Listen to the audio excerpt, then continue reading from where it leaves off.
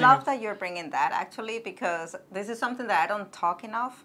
But in a way, my family made me a little bit racist. Okay, guys. Now, many of you know Maria. And you know that she's a very proud Spaniard, even to the point where it becomes a little bit annoying. But she is the most mouth-drinking, wine-tasting, cheese-eating, tortilla, paella cooking Spaniard woman I know. Yes, but I do not look Spaniard, and because of this, I have faced a lot of criticism, and I get questioned about my background in my home country up until this day. As an adult, it's annoying, but as a kid, it's damaging. And we know a lot of mixed kids around the world that has faced this issue and continue to do so. So we wanted to bring some attention and some light to this subject. Yeah, and luckily we've been able to find some amazing people that was willing to share their stories with us.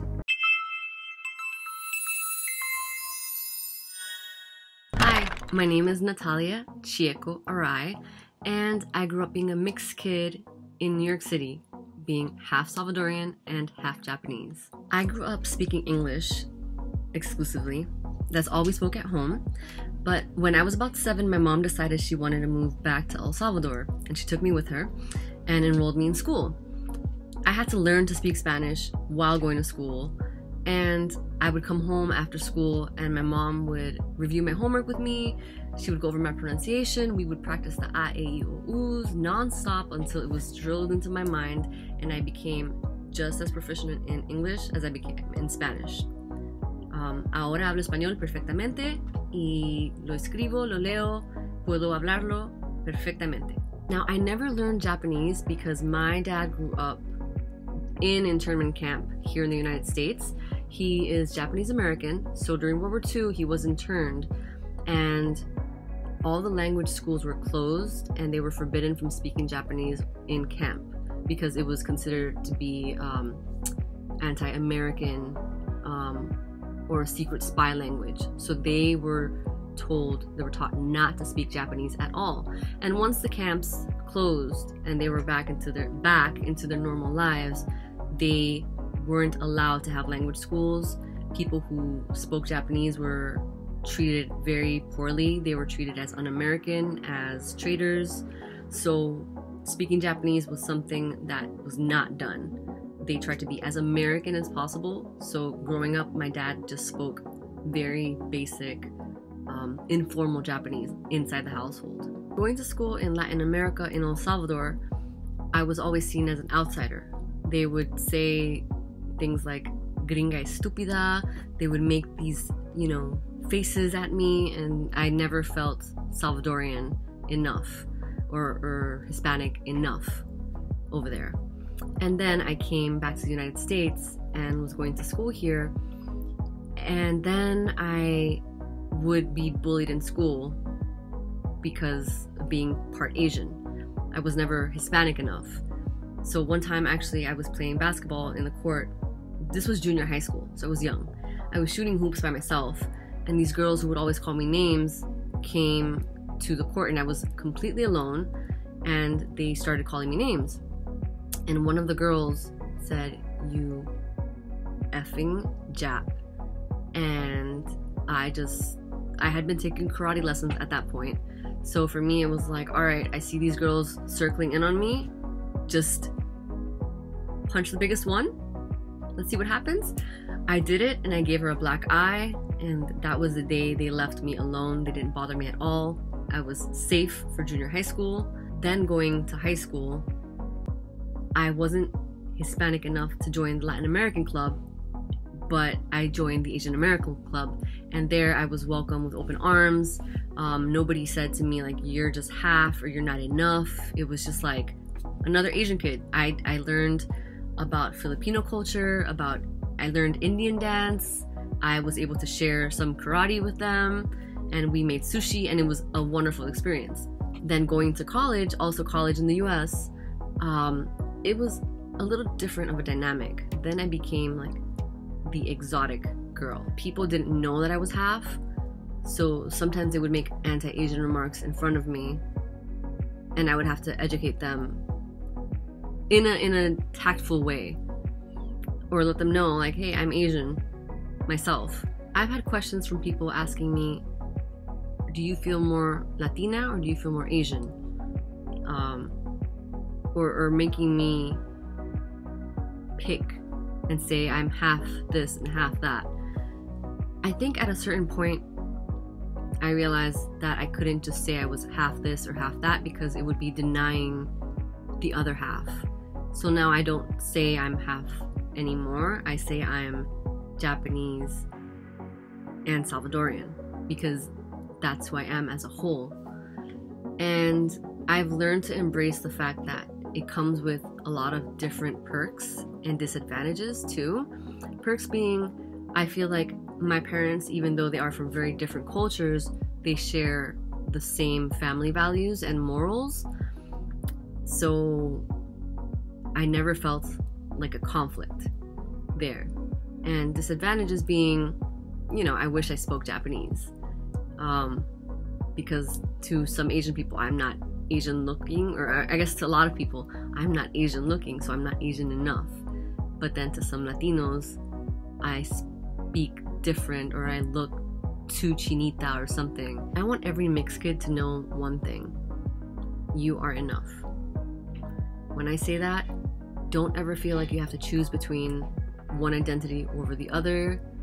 Don't feel like you are not enough because you don't speak the language or because you don't look a certain way. Just embrace the best things from your culture. Learn about the not so great things. Learn about how your cultures are similar or are very different. For instance, for my culture, we have so many different similarities. For instance, our immigrant experience. That is very much common between both cultures. Learn that people will ask you questions. They'll be curious and they may want to know, what is it like being mixed? It's okay. Be honest. Share with them. Because at the end of the day, we're all human beings and they will be surprised by how many things they have in common with us. So be a mixed kid. Be proud. Be yourself.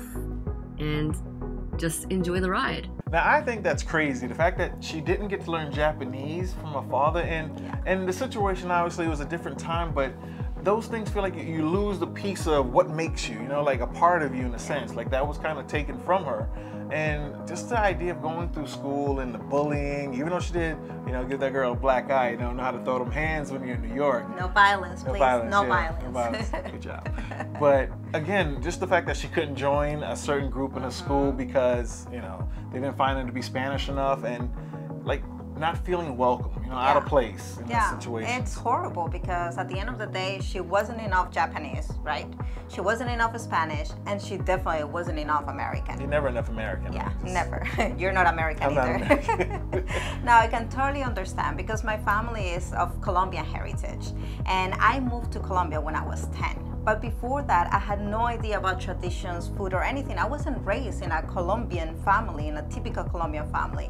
So it was really hard for me to like go there. First, because to your point, it's like you're missing a part of your life, right? But at the same time, it's like you're a little bit lost, like you don't fit anywhere. Did you learn any of the, you know, cultures and traditions while you were there? Let's say that I spent like 7 years over there or 6 years in Colombia, and I didn't really get to learn about it until like the last 2-3 years that I was there because I was refusing for some reason to get into proud it. Spaniard coming out, huh? Yeah, I actually had my mother buying me food from Spain and imported into Colombia, and I will deny to eat. Yeah, I was a brat kid. Anyway, my next point is that I don't even look necessarily Colombian, like physically either.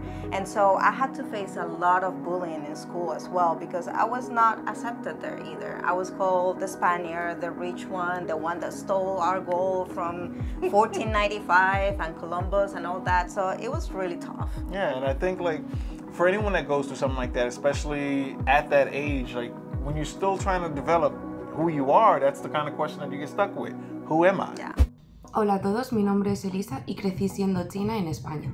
A mí me adoptaron a los 9 meses y a los 2 años más tarde adoptaron a mi hermana.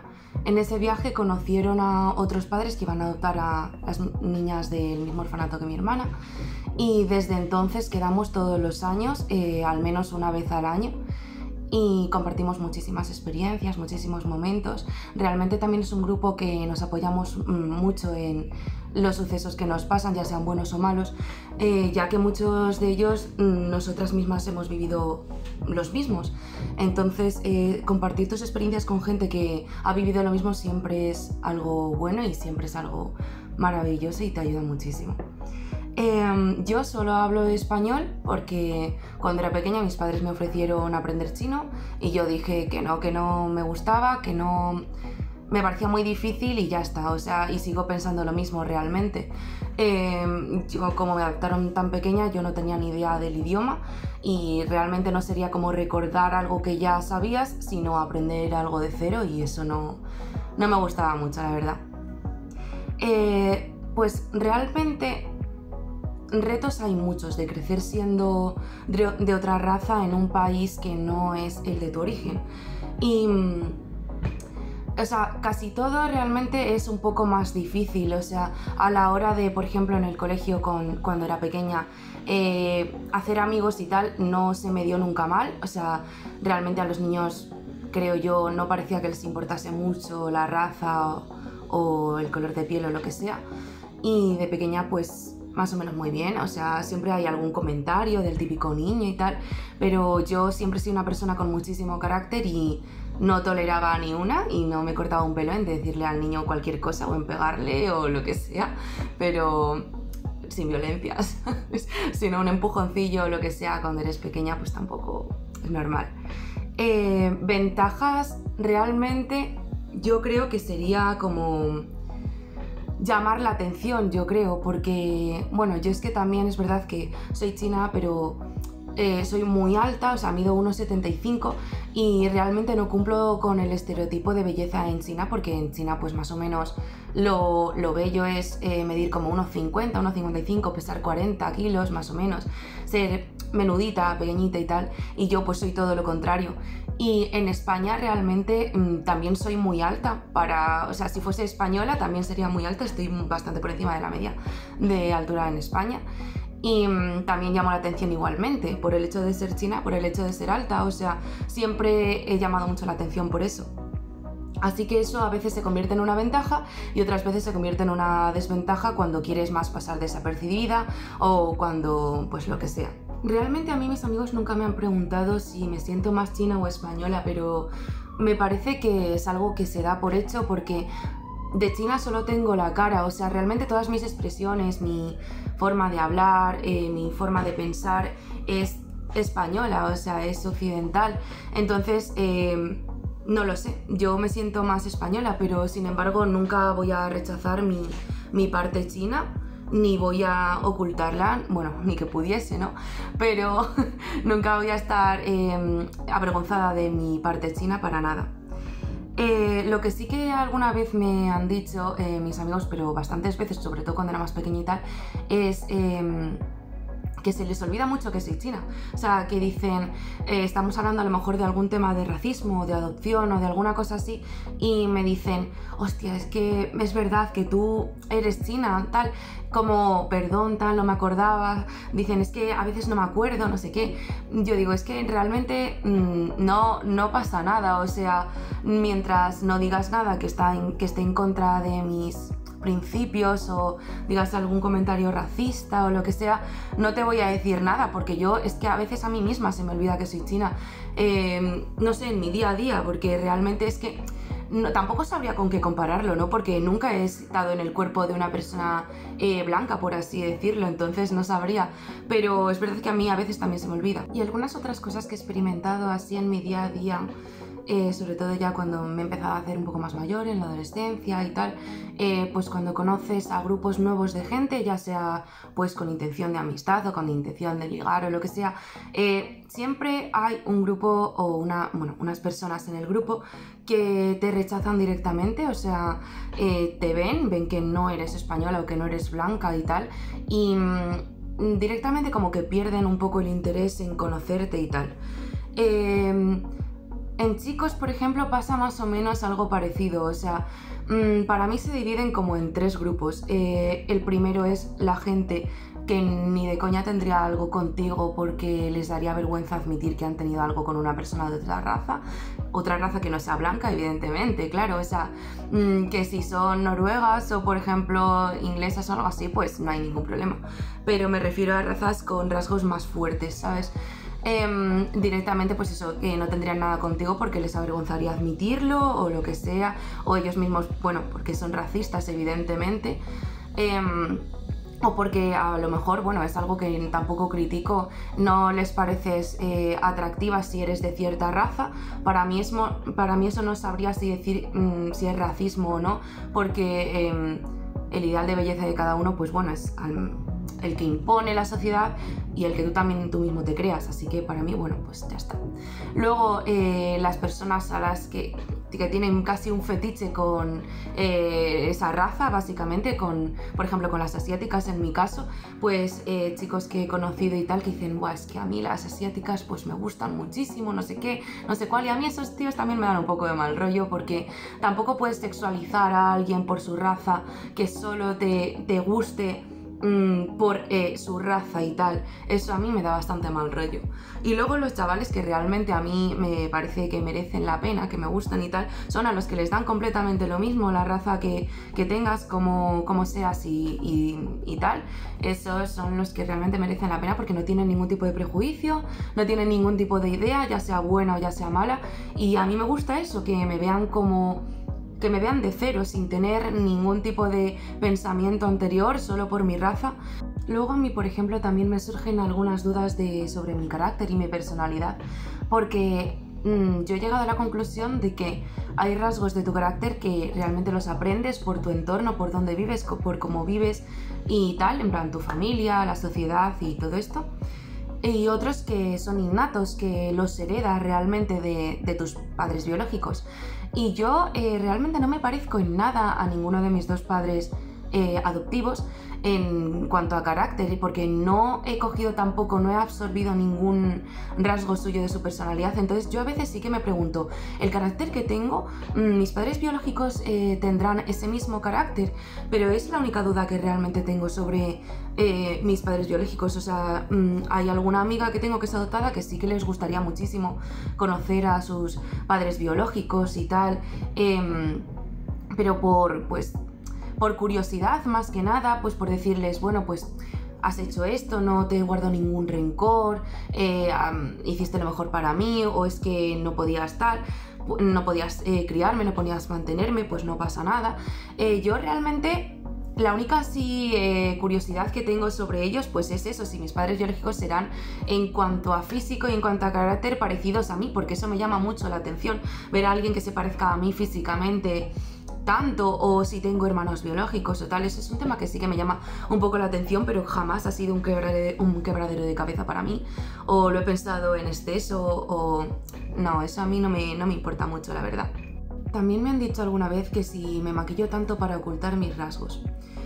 Lo primero es que realmente creo que no habría ningún maquillaje lo suficientemente fuerte como para ocultar unos rasgos así, pero para mí yo siempre respondo que es todo lo contrario, y es que es la realidad. Todo mi maquillaje es alargando todo aún más, los rasgos, los ojos orientales y tal, y realmente lo que hago es exaltar aún más mis rasgos asiáticos. No estoy intentando ocultar nada. Para mí es muy importante esto. Yo siempre he sabido que era adoptada, siempre he sabido que era china, y desde un principio pues me ha encantado el maquillaje y tal, y he dicho, a ver, ¿cómo me puedo maquillar siendo asiática? Porque antes pues no existía el Instagram y tal, y bueno, cuando era más pequeña pues tampoco miraba mucho YouTube o cosas así. Entonces yo aprendí a maquillarme yo sola. Yo dije, vale, mis amigas que son blancas, tienen rasgos occidentales, se maquillan de esta manera. Yo pruebo lo mismo, no me queda bien, no sé cómo maquillarme, porque no tengo doble párpado, lo primero, y porque tampoco tengo cejas. Entonces tenía que maquillarme de otra manera completamente distinta. Y yo misma pues fui aprendiendo a maquillarme en plan según mis rasgos y según mi cara, sin ningún tutorial y sin nada, porque realmente los orientales, en Japón, en Corea, en China y tal, no se maquillan así, no se maquillan como yo, se maquillan muchísimo más sencillo, muchísimo más como disimulado y tal. O sea, yo realmente no he aprendido de ellos y tal. Yo creo que he hecho un remix entre el maquillaje americano, español y tal, y el asiático, o sea, adaptándolo realmente a mis rasgos. Eso es una cosa muy curiosa que me ha pasado, claro, viviendo en España siendo china. Y bueno, yo un consejo que le daría a toda la gente que es de otra raza viviendo en un país que no es el de su origen, pues es realmente que defiendan sus principios, que no se avergüencen nunca de lo que realmente son, porque lo primero, nunca lo vas a poder cambiar, y lo segundo, no tienes por qué cambiarlo. O sea, haz que la gente te acepte, enseña a la gente sobre tus vivencias, sobre tus experiencias, sobre tus casos de momentos que has vivido de racismo.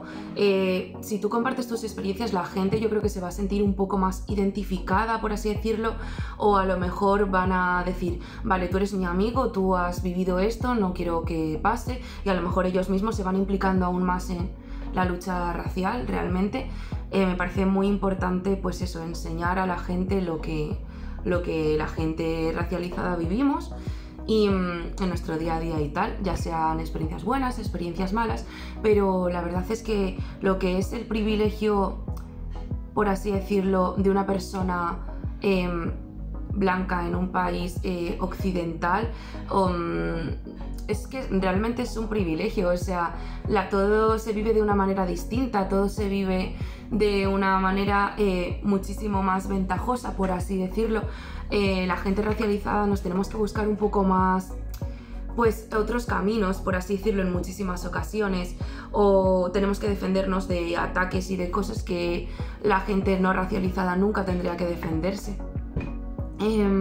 Y también otro consejo es no creerte nunca menos de lo que eres. O sea, muchas veces sí que hemos hablado, amigas mías y yo, amigas adoptadas, pues de que hay situaciones en las que se han sentido bastante inferiores porque la gente les ha tratado de manera diferente, o porque la gente no las ha aceptado o no les ha hecho el mismo caso que si fuese una persona blanca. Por ejemplo, tú y una amiga tuya blanca os presentáis en un grupo y a lo mejor de ti pasan más, no tienen tanto interés en conocerte como a tu amiga que sí es blanca, y esas experiencias realmente no tienen que marcarte en la manera de ser ni nada. O sea, realmente tienes que ser como tú eres, reaccionar pues lo mejor posible, también te digo, a ataques racistas y tal.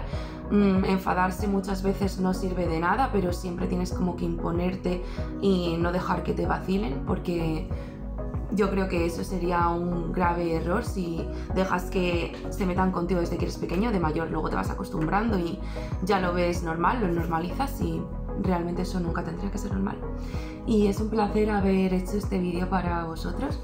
Muchísimas gracias por dejarme participar. Un besito. Muchas gracias. Now there's a lot to unpack in that, and there's so many things that I wasn't aware of, that I wouldn't think about, of what she discussed and said, because first off, growing up at that age, I think the more important thing was that she had a comfort zone where she had a support group, and I think that's really important, and actually something that a lot of kids don't get. And having that to kind of build your confidence in a sense, or to feel comfortable to be able to talk about those things that you deal with somebody that can understand is important. Yeah. Now I have no idea about the dating life in Spain. That's totally outside my area of expertise. So I'm gonna leave that to you. Yeah, it's actually something that I totally lived and experienced, and it was very frustrating because I feel like I was always a pretty girl, right? But I didn't have that luck in Spain, if you must call it in a way, because of the description that she's saying. There's a lot of people that look at you and they know that you're not 100% Spaniard, and they just don't want to do anything with you. Like, they don't even want to flirt, like nothing, like no. And then you have another group of people that, look at you as like, okay, you know what? I could do something exotic, you know? Yeah, but then it's like creepy and dirty. I totally agree with Elisa about her point of view on that. So yes, I agree with that dating life. Man, Now, guys just sound bad over there in Spain right now. I'm just yeah, saying. it's kind of tough for us different looking people, I have to say. I hope it changes in the future. And by the way, I love that Elisa is sharing her experience because now I don't feel alone. Like I had that same experience in Spain. But anyway, working in the makeup industry for so many years, I worked there for 15 years, and it is true that when I transferred from Spain to the US, one of my biggest fear was to do eyeliners on Asian girls and do color matching for black girls because we don't have that experience in Spain. So I can totally understand where she's coming from with that, but I love that she came out of her show and she was like, you know what, I'm gonna mix what I learned from Asia and what I learned from America and what I got from Spain. Yeah, and she emphasized everything about what makes her feel like, you know, her true self. I like that. And now with that being said, she also talks about that she would like to see somebody that looks like her. And that just reminds me of the movie Tarzan. Well, what she was saying, like, she wanted to meet her, like, just to see her parents. Like, I think that's really important to, like, to see, like, what makes you you, like, how you got put together in a sense. Yeah. I don't know. Yeah, because in the movie, like, this little boy is always trying to look like the gorillas, and he wants to fit in the manada, in like the group. The family. Yeah, but then the father is like, no, son, you don't look like me. You're not my son. You're not one of us. You're not one of us. And you're right. That's. I never thought about that. Wow, damn. Yeah. Oh my gosh! Like you know, you feel like this is home in a sense. But it's not. In a sense, everyone. This is all you know. This is home to you. Like this is what you live and breathe, and yet the people there telling you, no, you don't belong here. Yeah, that's. And of course, it's different because Elisa, just like I did, we had a great family that welcomed us and like loved us. So it's not the same case. Right. No, I'm just but saying. it's just like you don't look like the rest of the people, so you feel out of the place. Yeah, that's not cool at all. Yeah. Hi, I'm Marlena, and I'm mixed, half Japanese, half German. I was born and raised in Germany, but then I also lived in Tokyo for 5 years, so I have both experiences. Hi, I'm Nina. I'm also half-half. My mom is German and my dad is Mexican, so I'm half German, half Mexican. I mostly grew up in Germany, but I did high school in Mexico City, so I also lived some years in Mexico. And when I grew up in Germany, I went for a vacation to visit my grandpa and my family, like once or every 2 years. That's amazing. I grew up with both languages, so we spoke Japanese at home. And then, but we were living in Germany, so within our family, we would only be allowed to speak Japanese because my parents really wanted us to learn Japanese, and both of my parents are really strict. So my mom wouldn't really reply if I was talking in German with her. Then like she would be like, no, I'm not talking to you unless you're speaking Japanese. Yeah, and my dad, even though he's German, he's a Japan nerd, so he loves everything about Japan. I understand. And yeah, and so he's fluent in Japanese as well. That of course helped to maintain the language at home. Yeah. I also grew up with both languages. My dad spoke with us in Spanish all the time, but he worked a lot, so it was mostly in the evenings that when he came from work, it was like, how was school, how are you? And with my mom, I speak in German. But my mom is also fluent in Spanish, so when we are with our Mexican family and they can't speak German, so we speak in Spanish. I think it's interesting because a couple of days ago when we were traveling, we were talking sort of like that, in what was difficult growing up in a mixed family. And for us, it was also how strict our parents were, because I don't know if it's a stereotype, but like Japanese parents and maybe also Mexican parents are a bit stricter than Germans. Like in Germany, when you're 16, you're basically allowed to go out to clubs, you're allowed to drink, you're allowed to, smoke is 18 now, but back then it was actually 16. So a lot of things like are very early. And for my mom, coming from Japan, she was just like, what a horrible daughter I have, like drinking at 16. Like one time I came home when I was 15, I was like super drunk. It was probably the first times that I was drunk with my friends. And yeah, she was just really shocked about the fact, you know. So curfews were just, I had to be back home at like 8 p.m., 10 p.m. That's when my friends started going out, you know. So I would always be like, why is everyone allowed to do that and not me? And then they'd be like, the standard response, well, I'm your parent, you know, it's our rules.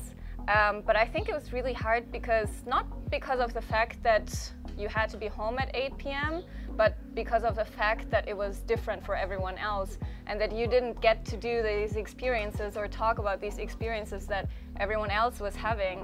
So in a sense, it really felt like I was left out, not on purpose, but because of the rules of my parents. And that really continued up until I was like 18, 19. Yeah.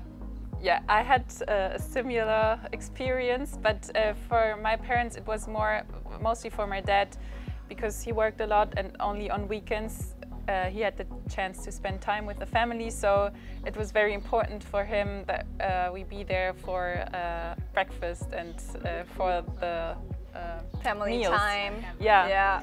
Yeah. And we always have big breakfast, and so when I was allowed to have a sleepover at my friends' houses, but I had to be back for breakfast, and I always was so angry because I had to get up at, I don't know, very early and get back home, and I was like, why?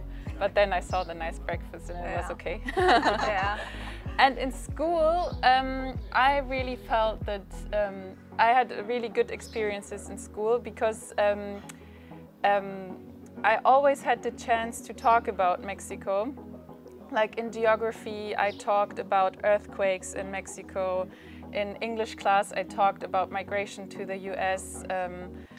I got the chance to talk a lot about Mexico, and also my father was invited to school because there were none other Mexican kids in my school, and he did on project days there was Mexico Day, and he brought food and gave talks.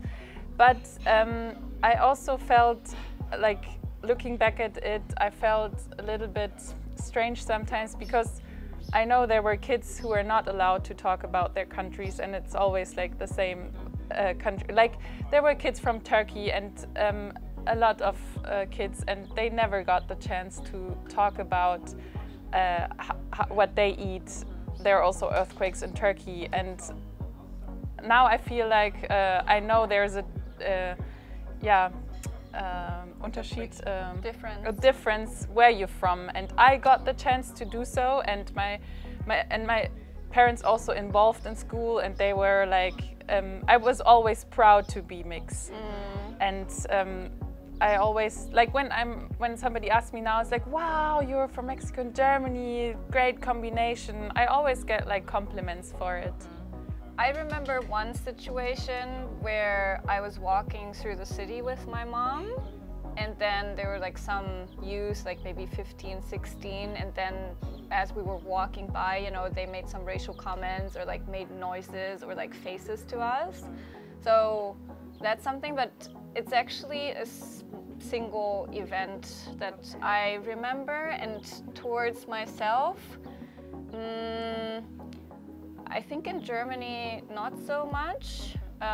In Japan, sometimes I feel that there are racist behaviors without them trying to be racist. So where, you know, my Japanese, I don't really have a Japanese, or foreign accent in my Japanese, but I do look different. Yeah. And so wherever I go, like, it's not accepted that I'm Japanese. It's more like, oh, how do you speak Japanese so well? Or like, you know, so I'm always treated differently. I will never be treated as a Japanese just based on the fact that I'm not looking fully Japanese. Yeah. I mean, I do have Japanese citizenship.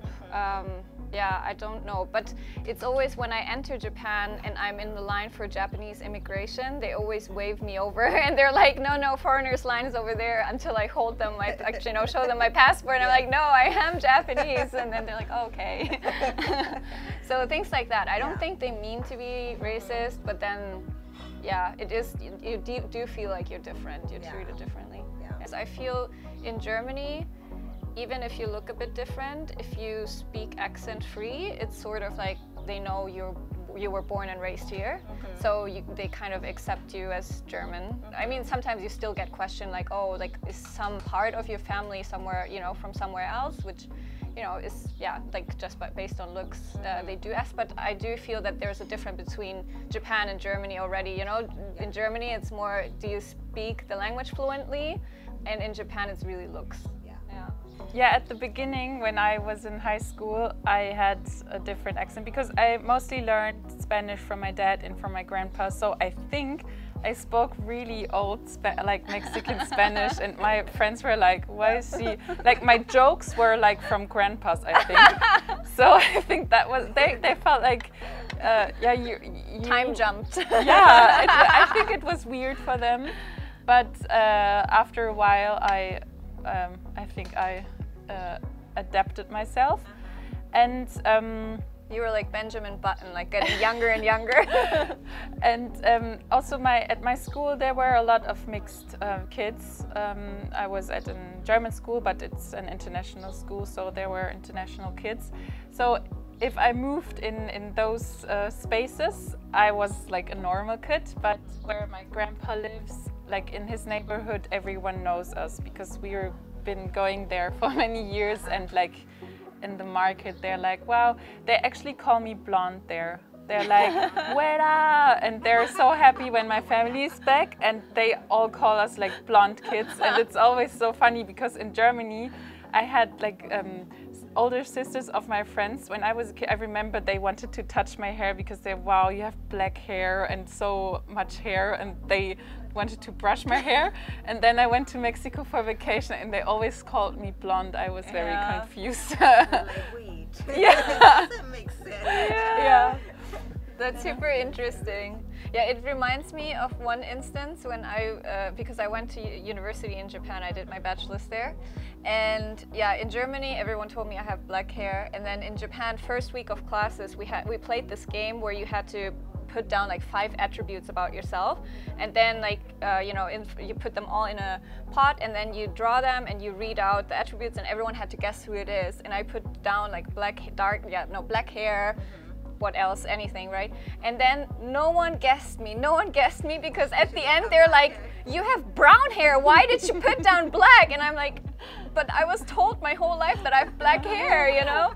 So I was the only one who was not guessed. I didn't experience a lot of that, but I always felt I know that my father experienced, he arrived also in the 80s to Germany, and in where we from, Heidelberg is a small city, and my dad was really, he's very tall, and yeah, like people said, wow, your dad is so exotic always. And the only thing that was a bit, and my father always laughs about that, because he cooks with a lot of spices. And I was always afraid of like smelling of the spices, because other German kids, they always told me, oh, garlic smells so bad, and all the kids smelling of garlic. And I was always afraid that like somebody would smell that. Yeah, it was really, and we went to dance classes when we were like 14, and it was always the boys had to pick with which girl to dance. And on Fridays my dad decided to cook fish. So always when I came home lunch, and then the whole flat smelled of fish, I was crying, said, you make my life horrible and I can't go to dance class now, nobody will pick me. Yeah, and he laughs about that so much. Just one more thing on the lunch, or like that you were scared that you smelled like food or something, because I have had a similar experience actually, that in Japan it's really common to that moms make bento boxes. Yes. Yeah. Yeah, I know. I love them too now. Yeah. And then you would have like onigiri, which is and with like algae around it. And so and then I would have that, and then back then my classmates would be like, ooh, that smells weird, you know, because it would smell fishy because of the algae. And yeah, and so then I asked my mom actually to stop making them. I was like, yeah, it must have been heartbreaking for her, but actually she was like, no, it's really good because I don't have to wake up early to make them. You want German food? Fine, I give you bread and cheese, you know? And then it was bread and cheese, and then actually when I was like starting to be 15, 16, it was cool again, you know? And then like I asked her to make them again because all my friends were jealous that I had bento boxes. Oh, I'm jealous. Yeah. Yeah, same with me. Now everyone, can you cook Mexican food, please? But back then it was like, I don't want to go to your house to. Yeah. And So weird. and I wonder if it's a generational thing that, you know, now like interracial or like different cultures is more, you know, how do you say, appreciated, or if it's also an age thing, maybe a mix of both, but that, you know, at a certain age you're more like singling out people that are different. But now, everyone is just like celebrates that I'm mixed and I'm different. Yeah. A lot. Okay. Mostly during a football championship. Oh, They're always, which team are you? Like, I don't know, both. Two really strong ones, Mexico and Germany, like one of the biggest soccer teams. Yeah. Teams, so It'd be like, no, I have double the chances of winning. I got my money on both. Yeah, but yeah, it's quite. I experienced the same. That you have to answer what. You have to say the percentage, or I don't know, what of you is Mexican, what of you is German, and it's like, I don't know. How can I answer that?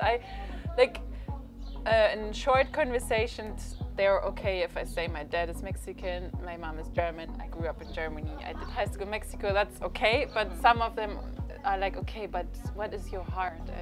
And it's different, it changes. Yeah. Sometimes I feel very German, sometimes I feel very Mexican, and sometimes I really just feel mixed.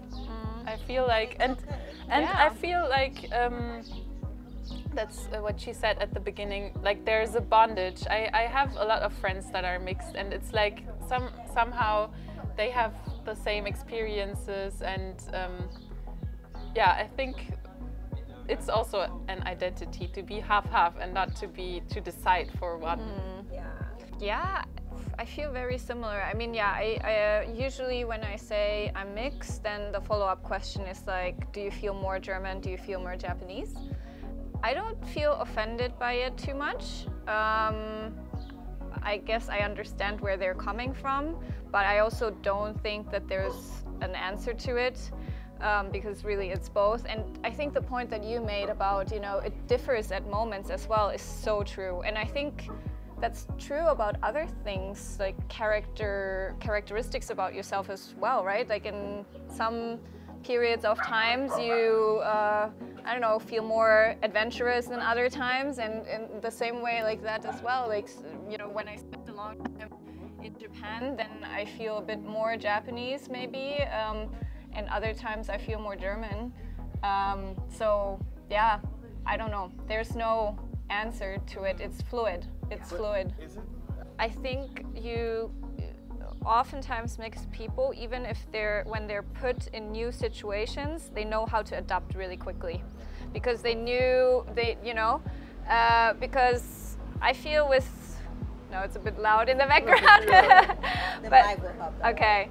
Yeah, no, but because you're constantly put in different situations, even just with, you know, switching languages, you know, how you have to adapt your brain, like it's kind of automatic, but it still happens. And I think with switching the language, also you sort of switch a little bit the mindset or like the cultural background and the nuances of what it means, etc.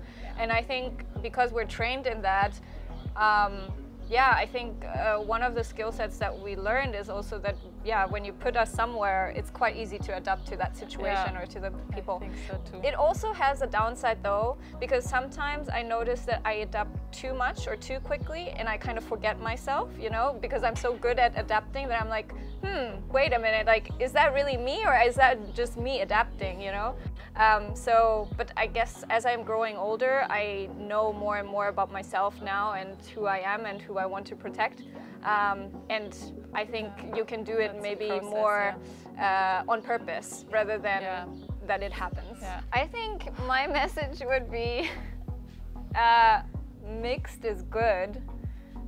It's great. It always enriches. I think it doesn't necessarily mean two cultures, you know? It means different genders, different nationalities, different cultures, different backgrounds, no matter what, but mix is always good.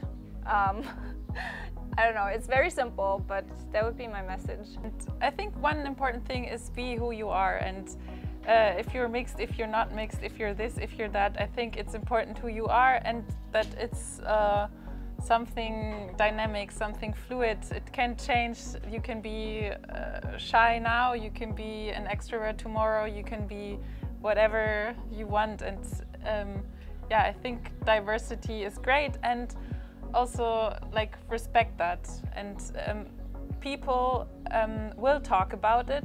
The people who are ready for it to talk about, they will tell you their stories. And people who are like in another process now, maybe they don't want to talk about why they're mixed or where they come from. And I think that's also important. There are great stories to tell, and people will come and tell them.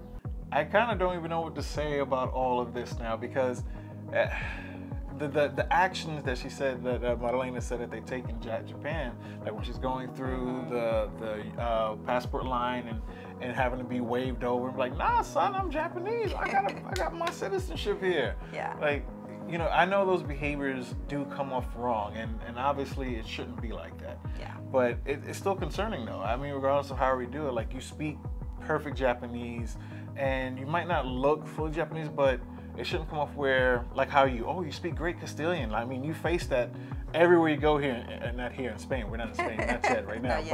But still, like I've watched like people still question you about, oh, where are you from? Madrid. Oh, what about your mother? Madrid. So your grandmother? What else you want to know? I'm from Madrid. I speak Castilian. What's your problem? Yeah.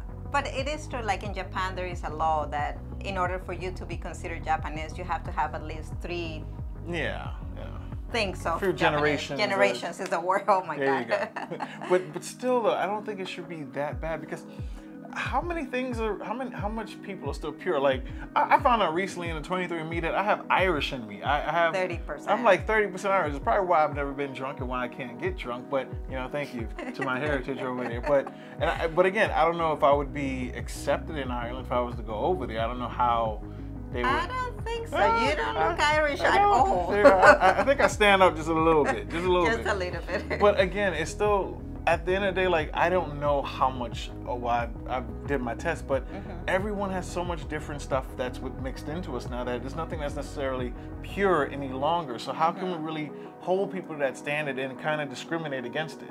Yeah, especially when there's families like in both of their cases, right? Marilena and Nina, their families like kept the traditions. They cook their food. They proudly talk about their customs and traditions and everything else. Which is hilarious from Nina's part about the Mexican food and not smelling like it in school. Yeah, so like at least they got that mix, right? I didn't get that, and that's I think one of my most frustrating parts, because obviously first I feel like that piece that you said before, that a piece is missing into my whole story. But besides that, it's like people already box me into, oh, you're not a Spaniard, you're something else. I don't care what, but you're something else. When in reality, what I feel the most is a Spanish, like Spaniard. And so I don't face the same thing of like people forcing me to choose a side, like are you more Spaniard or Colombian? No, they automatically box me into out of Spain, which is totally opposite of how I feel. So I think that is like, I don't think it's right that people can, in a sense, like try to identify you for you. It's just like, I know who I am. This is who I am. This is who I was born. As I was born, this is what I practice. This is where I was born and raised, the culture that I know. And how are you going to tell me I'm not that? That's like me. That's like you trying to tell a New Yorker, hey, you know, you're not from New York. You can't be from New York. That's a fight. That's a fight. You tell a New Yorker they're not from New York, you ready to get an ass whipping. I'm sorry. Yeah. That's how it's going down. But you can't try to put somebody's identity because of what you feel they should be or what you believe them to be? Actually, a story that I have never told you is my best friend Elisa, because she knew of all the struggles that I had when I was growing up. She would always say, who's telling you that? I'll go and I'll tell them that you know how to dance flamenco and you were born here and I saw you since you were 2 years old and I know all about your life. So, you know, this is the thing that happens with kids though. And I'm gonna say something that people, I don't think we realize, because it's been told to me, like when we make those jokes towards kids, like say if I knock over a glass of milk or something, or I'm doing something clumsy, like maybe my mother might say, oh, well, you get that from your father's side, or my dad might say, well, you get that from your mother's side. And you don't realize how much that necessarily affects you as a kid, where you start thinking about it all, you start judging, am I doing this because my family's from X, or am I doing this because my dad's side of the family's from Y? And again, that's what happens to kids. Like, that's so, it's so damaging. I love that you're bringing that, actually, because this is something that I don't talk enough, but in a way, my family made me a little bit racist when I was growing up, because like anything that I would do that I wasn't proud of myself, like something like mischievous or something that I shouldn't have been doing, immediately my mind would think like, oh, this must be my Colombian side, because all the bad things happen from my Colombian side. And that is just wrong, right? Like I shouldn't have thought like that when I was a teenager. Like, and all the stereotypes that they can go through, like, oh, okay, well, she must obviously cook this because she has Mexican in her, or she has to be smart or good at math because she has Asian or Chinese or Japanese in them. Yeah, and it makes you refuse a part of it. Like, it's like you start like hating yourself because of the combination of or the stereotypes that people force on you. Like that's, man, and you know, a lot of kids go through this still, and we have to kind of protect them from these things, because when you're at the age of growing up as a kid, teenager, young adult, there's still people trying to figure out who they are at 40 years old, and that's fine. But when you're trying to still figure it out when you're in your teenage years or even in your younger years, this is something that plays a major role in trying to find your identity. And you keep receiving just pushing back from everywhere, like refusing. You. And the second that you, in a sense, find a home, like this is what I feel is me, you have people kind of trying to, you know, push you away from, like, no, that's not you. That isn't who you are. And making you doubt yourself. Yeah, and whether we want to accept it or not, it's kind of racist in some cases, right? It's definitely racist, and we have to learn to kind of embrace all races, mixed races, and anything else, aliens, immigrants, whatever it is. Everything. So our message is, please embrace these mixed kids if they're around you. If you are a mixed kid, just believe in yourself. Take your whole as a full, whatever you are. Don't pick anything, or just be like Nina when she's like, you know, when it comes down to football, then you know you got the best of both worlds. You know what side to pick. Then you got two, like what Madalena said. You know, you got the best bows. You got 2 chances of winning now. Yeah, that's true. Not like me. Today is Thursday. Yesterday Spain played, and well, I don't know because today is not Thursday when we're recording this. I'm making this too long for no reason. I hope Spain made it in the UEFA Euro Cup. But anyway, guys, again, remember, these are things that ask friends that you know that are mixed and ask them how they feel. Like, don't sit there and try to give them an identity. Don't judge them. Right. If you want to learn something, if you want to ask questions, hey, by all means, ask questions. Some of them might feel comfortable to talk about it. Some might need a little bit more time, because I'm sure that a lot of them face these kind of situations and these kind of mental damaging questions. Yes, and mental health. Absolutely. So guys, please give this video a like if you've enjoyed it, if you learned something new. Thank you to everyone that did participate. We really appreciate you guys being a part of this, because we know it's not necessarily easy now topic I don't to feel talk alone. about. Thank you. Subscribe to connect more, and as always, remember to live the life you want, love the life you live, and travel. Mamuchos out.